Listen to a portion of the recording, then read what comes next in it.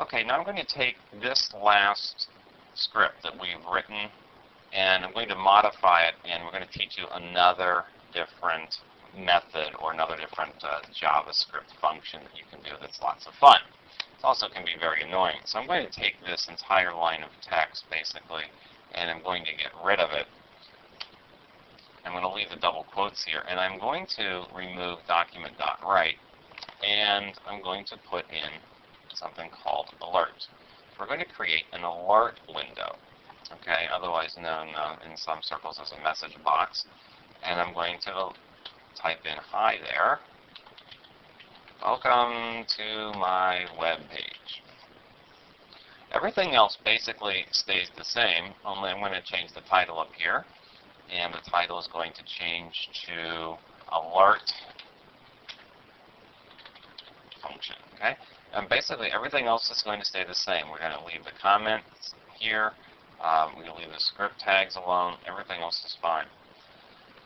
I'm going to save this as jso2.htm, and I'm going to save this also out to my desktop, minimize the window, and I will take that information and I will place it onto the web page here.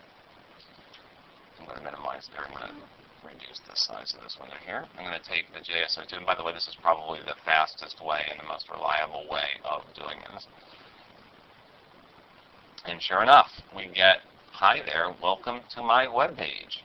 And that comes up in a little alert box. And one of the main things about an alert box that you will need to know is that it only has one button, and that's the OK button. You can't close it, you can't close the window, but instead you can only click OK to get out of it. And until then, the web page will not continue to load or function in any way. So it's waiting for user input at this time. So I'm going to click OK, and we end up with nothing. Okay, which is fine, that's exactly what I was expecting, because we didn't write out any HTML to the page after we executed that particular JavaScript function. Okay, so that's the alert function in JavaScript.